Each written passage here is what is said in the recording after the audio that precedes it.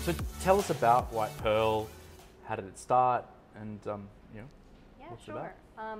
So I started working on this play about 2 years ago because that year 2 whitening cream ads went viral on YouTube.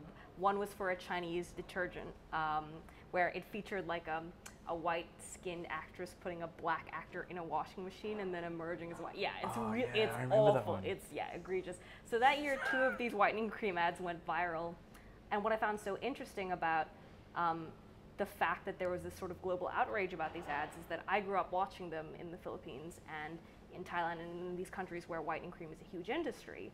So I really wanted to examine why it was that in sort of like a world of global interconnectivity and digital acceleration, you can't create these things in a national vacuum anymore. You actually have to sort of engage with a global discourse of race. So White Pearl really explores how complicated that relationship actually is in Asia to skin whitening and whiteness generally. Yeah. And whitening creams, are they only for intimate, is it a general cream or is it more of a... I mean, it's sort of, it's actually kind of ubiquitous in beauty products in Asia. I mean, it's not just, there are skin whitening creams, but also like whitening products in moisturizer, in like body cream. So it's by default. Yeah, by default, included, exactly. Yeah, right. Sort of the same way that in the West we have tanning agents in a lot of beauty products. Yeah, it's just the same thing. Yeah, there's a play in there for yeah. sure. And so how does work start for you? Are you starting with an image or with dialogue, or what's your sort of process on this one? I think actually I start with themes. I start with areas of interest. A lot of the time I start with real events or with journalism. Because a lot of my work deals with issues of globalism and global culture. So I tend to start there and then build the world of the play around that. And then obviously this play has been through a pretty long development period. I've been developing this play now for 4 years. Wow. No, sorry, 2 years. Let me say that again. I've been developing this play for 2 years, and we did a development of it last year in November for Playwriting Australia. So at each stage of the development, we've been sort of exploring different aspects of the play. Like the purpose of the first development was really to hone the sort of idiosyncratic speech of each of the individual characters, because each character comes from a different country in Asia. So they have a very specific relationship to English, to their own sort of like cultural identity. They have very different upbringings and education. So getting in non-native English-speaking actors to work on the play as well is really important. Yeah. Interesting. And has your interest in it changed, because of these developments, or since that initial kind of conception? Yeah, absolutely. I think that particularly the work that we've been doing is just trying to flesh out the world of the play, make it the sort of the most fast-paced, motorized, muscular version of the play. And yeah, the work that Courtney and I have been doing has really been focused on that. Yeah, fantastic. Yeah. What excites you most about the work, given that it's going to be in front of an audience in some form tomorrow? I mean, this play is a comedy. It's a black comedy. It's a vulgar black comedy, and it's a corporate drama at the same time. And so actually the thing that completes the play is the audience, which is true, I think, of any comedy, that it's going to be so exciting to get it on its feet in front of people. And there is this sort of iterative feedback loop that happens with the play and with the audience, that as information is getting revealed, as things sort of spiral out of control, you can see the audience coming along on that journey. And so that's really amazing to watch. And it's hard for me to do the kind of development that I need to do with the play without having that, it ends up being sort of theoretical eventually, doesn't exactly, it? Yeah, exactly. And was it always a comedy? Is that something that a form that you kind of write in a lot, or is it something you light out on just for this? Yeah, I think it was always a comedy. I mean, the thing is that I just, because I'm sort of interested in the grimy underbelly of humanity, like when I started writing this play, I knew that I didn't want to write plays about like charming characters who are essentially good. Like I really wanted to delve into this issue in a way that exposed how these toxic narratives get created, and ugliness in like human nature is funny. That's just ultimately true. Like the reason that people laugh at black comedies is because they recognize something of themselves in the ugliness that's being portrayed. So yeah, I think it was always going to be a comedy. And the benefits of this particular, or these sort of longer term or more involved processes? I mean, I think actually even more important than that is having people who know the play really well. Like working with Courtney on 2 separate developments has been amazing because she not only understands the sort of intricacies of each of the beats in the play, but she understands like what I'm trying to do, and what I'm trying to do in each scene and what I'm trying to do politically.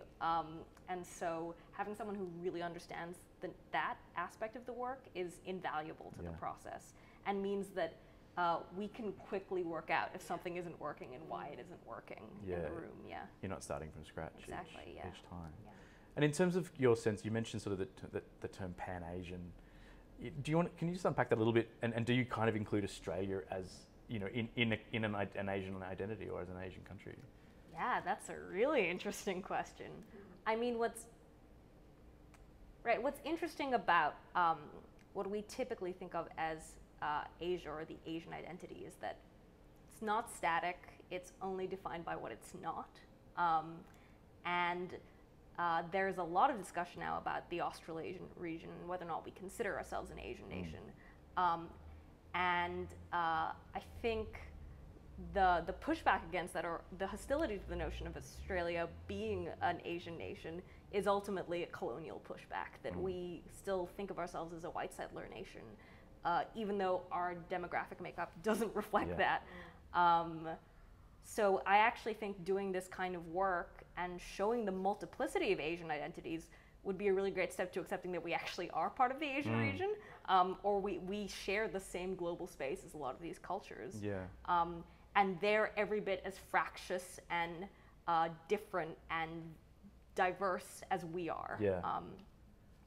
That's really interesting. I suppose after Keating, we kind of made a shift away from even talking about us as in relation to Asia or the region. And it's really interesting that maybe we're ready to come back, or there are enough really interesting artists to make us have those conversations. And of course, I mean, we're seeing the rise of sort of this, the resurgence of like a trenchant nationalism in a lot of